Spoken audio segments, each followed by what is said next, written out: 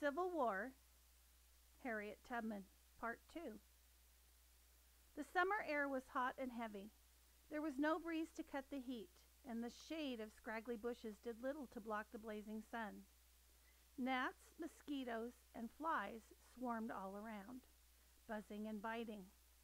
Despite the heat and bugs, the runaway slaves, filthy from head to toe, their clothes tattered and shredded by thorns and branches, their bare feet blistered and cut, slept hard, huddled together in the tall grass.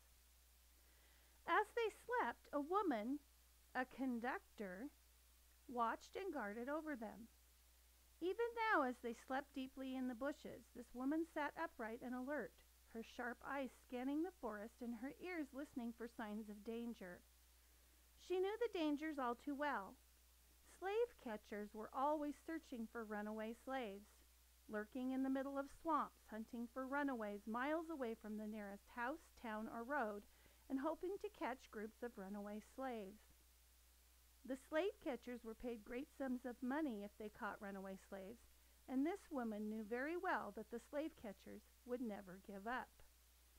This woman who stood guard over everyone else was Minty, the same Minty who used to sit by the crib hoping the plantation owner's baby would not cry.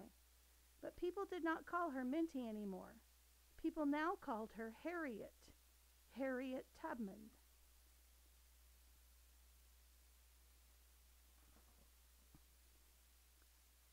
When she grew up, Harriet Tubman did not serve in the big house. Perhaps this was because the plantation owners sensed that she was a bit rebellious. She always did things her own way.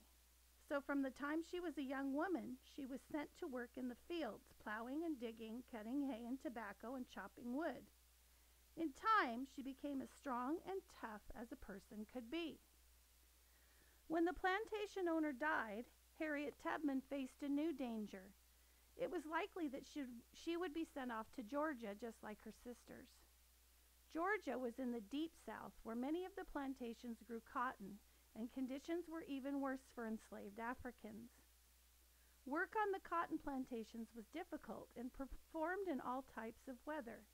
They plowed the fields with teams of mules, hoed the soil to get rid of weeds, and harvested the cotton by hand. The cotton had to be picked clean and then made into heavy bales so that it could be transported away from the plantation and sold. Harriet knew she had to run away from her life of slavery.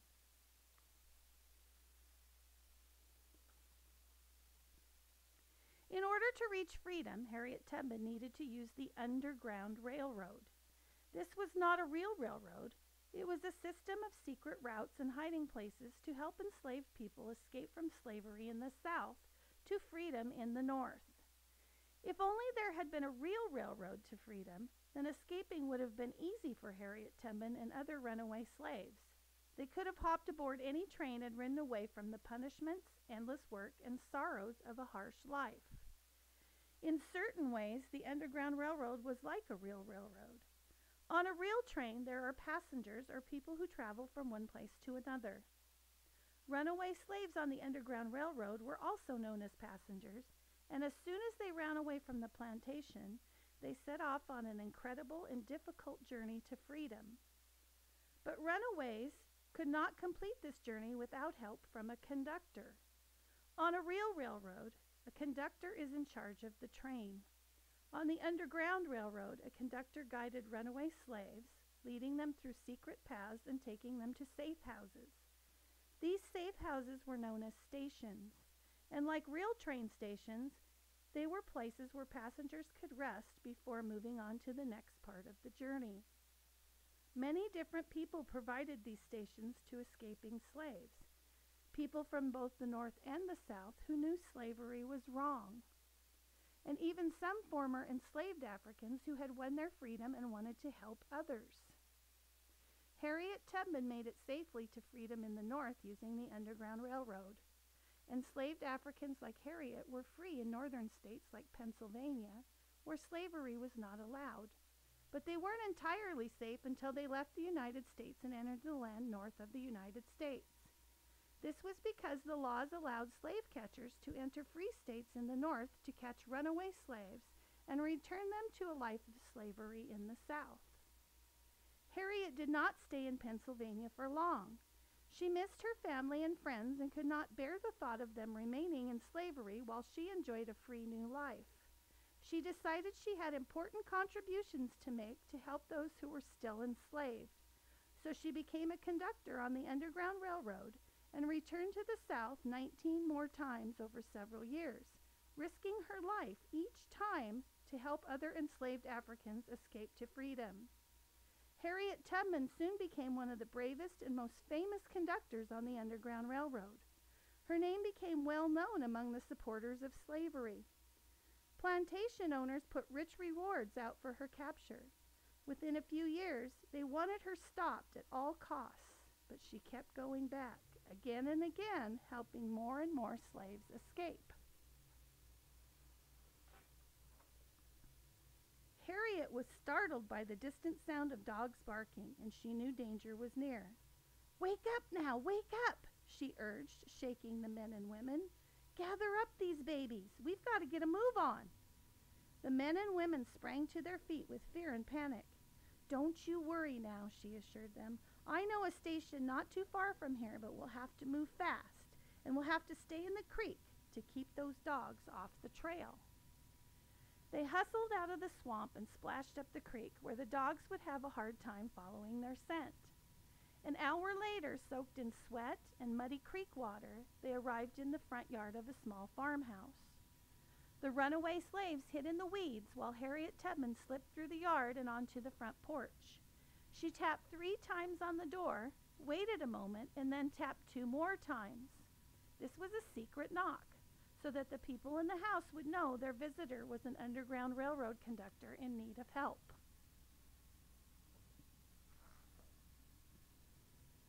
A white woman opened the door. She signaled for the runaways to follow her into the chicken coop.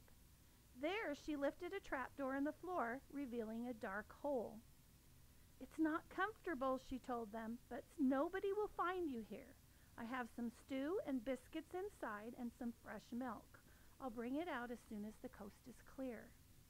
Their hearts raced as they waited in their hideout, expecting to hear the slave catchers' dogs barking any minute. But the dogs never came. Running through the creek had thrown the slave catchers off the trail, and for now, the runaways were safe. They wanted to sleep, but when the sun went down, they had to move on again. There was no time to waste, for nighttime was the only safe time to travel. Outside, Harriet Tubman looked up to the starry sky. She put her arm around one of the children. "See there," she said, pointing upward. "That group of stars up there, it kind of looks like a ladle you might use to scoop water from a bucket. Back where I'm from, we used to call it a drinking gourd. Do you see it?" "I think so," the child said. "Now, see the cup of that drinking gourd?" Harriet Tubman asked. "Look at those 2 stars at the end of the cup and pretend you can draw a straight line from those 2 stars straight out into space. If you follow that line straight out, you will find the North Star. It is always there, right in the same spot, and you can always find it if you know how to find the drinking gourd in the sky. Do you know why that star is so important?" "Why?" the child asked. "Because the North Star is always to the north. If we follow the North Star every night and keep it in front of us, then it will guide us north to freedom." And heading to the north and to freedom is exactly what they did.